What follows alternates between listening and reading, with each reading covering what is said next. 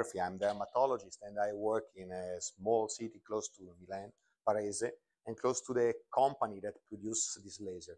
For this reason, probably I have frequently relationship with the research and development department of Quanta system.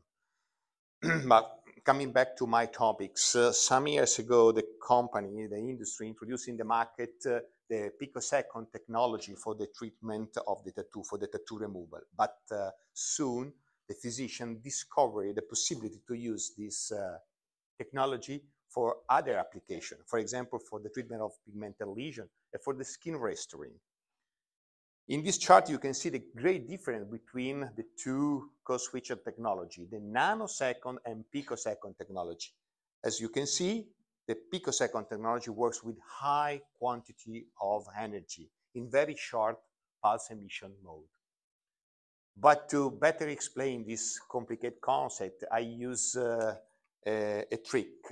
If you compare in another metrical scale, laser that work in second and laser that work in picosecond, is like if you compare a yacht with an elephant. But if you compare the quantity of watt of different lasers present in the market, laser that works in watt and in gigawatt, it's like if you compare a needle of mesotherapy, this is megawatt with Burj Khalifa, or this is gigawatt with an Everest. Inside of picosecond laser, you have Everest of energy.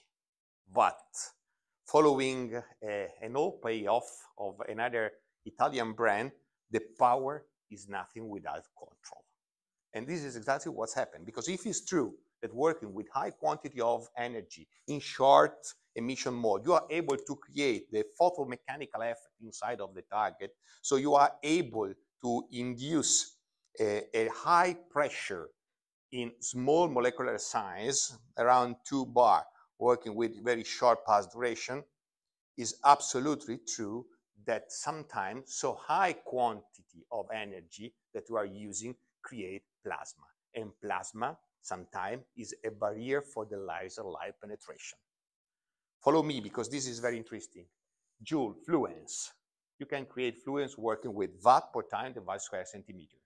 So you can create high fluence, high quantity of joule, working with high pulse duration, working with high quantity of watt, but every time you increase the spot dimension to promote great penetration of the laser light, you reduce the fluence. So if you decide to work with very short pulse duration, if you fix the pulse duration, the pulse weight, and you work with large spot size, the only solution to have enough fluence is work with high quantity of watt, high quantity of energy, but you create plasma. Okay, so which was the challenge? To create the best photomechanical effect by various picopulse weights, working with the same quantity of energy. So we decide to investigate the possibility to add in the picosecond emission mode, in the picosecond domain, 2 more pulse weight. So actually, inside of the machine that you can see, there is 4 different pulse weight. 3 in the picosecond emission mode, 450 and 374, 1064 and 532, 600, 750, plus nanosecond. And in our opinion, the possibility to modulate the pulse weight induce a lot of advantages, clinically speaking, especially in some applications. The first of all, I will speak about tattoo removal, because working with the possibility to find the most suitable tuning induce better clinical outcome. I know, and you know, that when we speak about inks, we speak about very small particular size.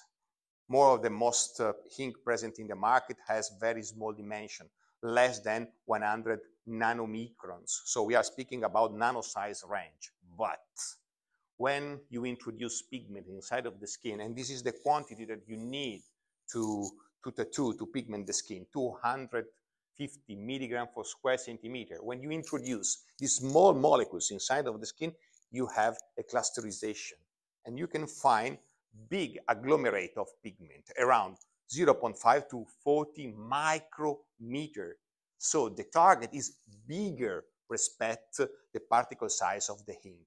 And to have a very good results, you must reduce this dimension in very small particular size to promote the correct phagocytosis and the correct cleaning of the skin. So I am telling something of strong.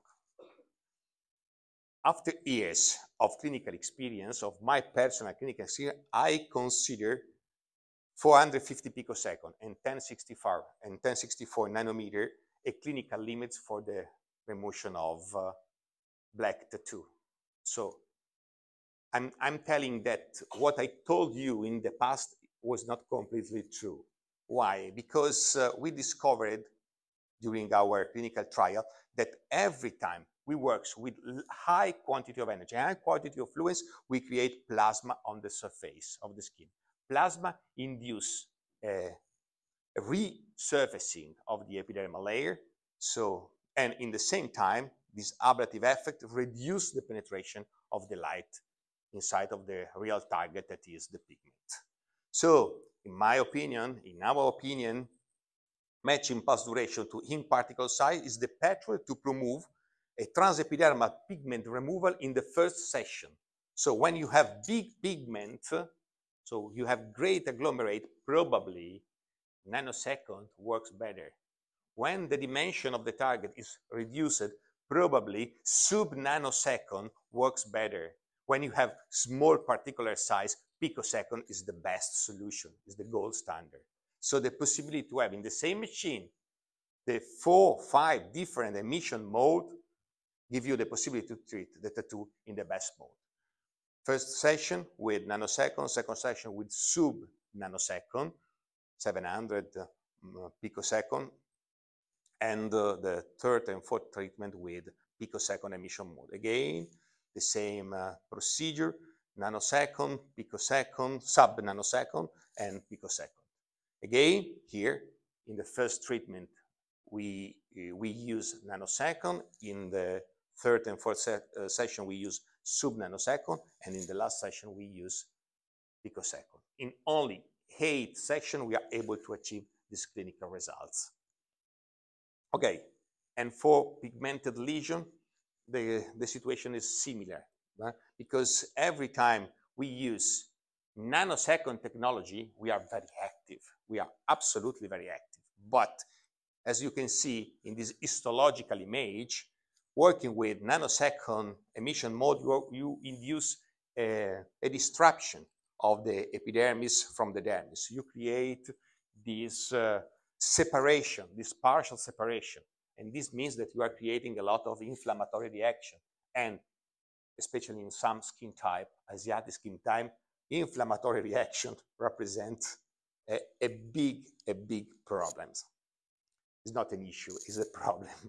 Because every time you can have hyperpigmentation. So the idea, when you use picosecond technology, this separation is not present. You can see the action on the melanosome, you can see the vacuolization of the melanosome, but there is not any separation of the epidermical and dermis layer. So the inflammatory reaction is put under control when you work with picosecond technology. The problem was that if you have so great target, if the lesion is so pigmented, also picosecond emission mode, when you work with so short pulse duration, 370 picosecond mode, could be too much aggressive. For this reason, we have introduced the sub-nanosecond mode.